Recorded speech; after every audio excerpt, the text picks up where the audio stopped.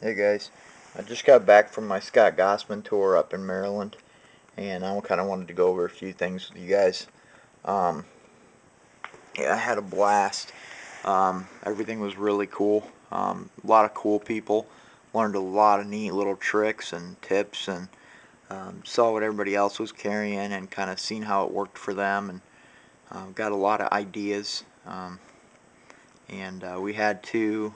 One clinic was about kind of made you think about what you take as far as, do you take an axe or a large knife?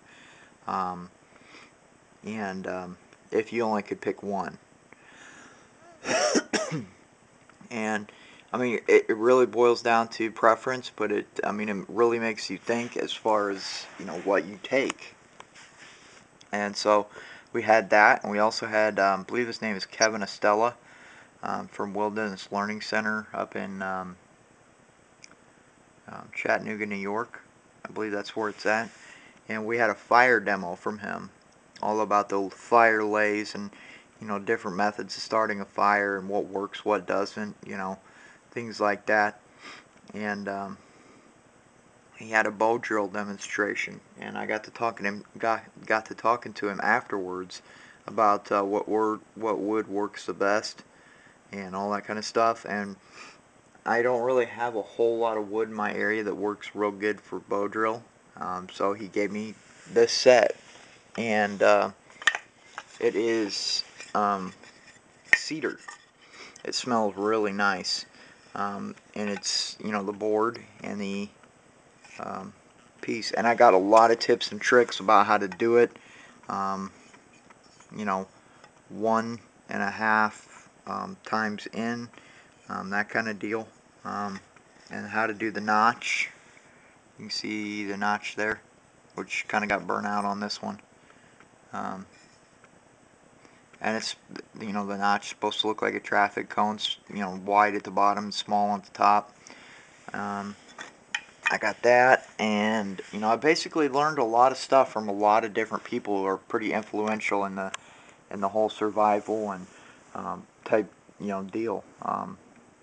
And I got some cool stuff, which you're looking at. We had a trade blanket, which for those of you who don't know what it is, it's basically up there we used a picnic table, but you can use a tarp or a blanket or anything where everybody kind of goes around and picks a spot and lays everything out that they want to trade, and then pretty much everybody goes around and handles things and see how they like things, and if they like it, they'll offer you, whether they want to offer you money or trade. Um, they'll that's you have to work it out with them, and then then you trade or you buy. I bought a couple things and I traded a couple things. You're looking at this low alpine bag. It's a low alpine express, and from what I've heard, they don't make them anymore. And a friend of mine had this, the friend that I went up with, and I really liked this bag. After I seen the one, this is his, but when he had it, I seen it and I liked it.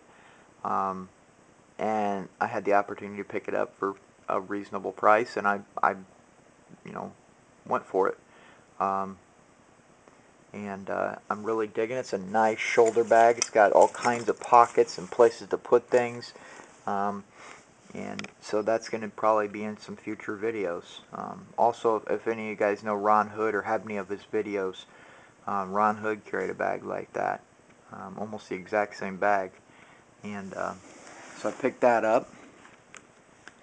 Also, we had a raffle. Well, actually, I'll carry on with the stuff I got at the trade blanket. Um, I got this at the trade blanket. This is a Bark River um, neck knife. Not sure what steel it is, but I know it's carbon. Um, and it's hollow ground or convex ground. Razor sharp. Whoever had it before, the guy I bought it off with, which I bought it off the same guy I bought this off of. And he had it, and he did some sanding and stuff on it and ended up taking the logo off. But I'm really loving this knife. It fits in my hand well, other than that little sharp point right there. That seems to dig into my palm a little bit. Um, Yeah, I could choke up on it a little bit more, but it's a little more uncomfortable, but it still digs into the meaty part of my hand. But I love this knife. I've used this knife all weekend. And, you know, it's got a little Kydex sheath here, which I decked out with a Ranger band, a small fire steel, and a little flashlight that you just push and it clicks on. And it's a little, you know, like keychain type light. And I hung this thing around my neck, you know, with the knife in it. And I walked around at night with this thing just kind of dangling off my neck, and I saw where I went that way. That's how I watched where I walked. So I got that. Sorry if I'm moving the camera around. I'm not working off a tripod today. I also got this in trade. This is a Tops Knives XCEST Alpha. I'm not real familiar with it. And as a matter of fact, I forgot what I traded for it, but you know, I took what I only traded, put out on the trade table what I really wanted to get rid of, or I didn't use, or I didn't like, and so I got something out of it at least. But I can always trade this again. It's a real thick blade. It's got a real thick grind on it. The coating is kind of a crackle coating, and I kind of want to, if I'm going to keep this, it's going to end up getting scandied from right about where this edge you see here down, or convex from there down. And you know, it's a really heavy, beefy knife. My car to scales. It's got a little bow drill divot there. It's got a nice sheath with it. But I'll probably end up trading that off. Let's see, I got this little guy here. I'm digging this guy. This thing hung on my ridge line of my hammock the whole time I was there. This is the knife I used if I had to get up at night to, you know, mess with something or whatever. This is the knife I grabbed. Quick and easy to deploy. It's a Blade Tech Mouse Light. That thing is really, really nice and handy. It's very small, as you can see, compared to my finger. It's almost not even up to my middle knuckle here. 440C. I mean, it's a really nice little knife. And you know, that kind of rides in my bag now. A handy little thing that's not going to freak people out. Also, I got this guy here in a raffle. We had a raffle. Everybody got something, and there was custom knives on up there. There was water filters. There was all kinds of stuff. I believe his name is Mike from EDC Depot. He put in some stuff for the raffle, and a couple other people put in some stuff. There was a Tusker from Scott Gossman and a few other Scott Gossman knives, and this is what I got. It is a shoot, now I forget the name of it. My friend calls it the lightsaber. It is a Innova flashlight. It's got 82 lumens. The batteries are kind of low on it right now, but it's got a screw-on tail cap or a push-button tail cap, depending on what you want to do with it. And it came with a sheath, so that's going to go in my blackout kit. And also, I picked this up from the EDC guy, 10 bucks or 11 bucks, something like that. It's a little fire steel. I got plenty of uses for this thing. I'm always looking for a good fire steel. Also, on the way home, the friend I drove up there with, we stopped at Cabela's, and we had, you know, lunch there and everything. I don't remember, I had a elk burger or something, and we picked up a few things, and I picked up a Frontier water filter, the little drinking straw type. Throw in this bag here as a kind of a everyday carry type thing.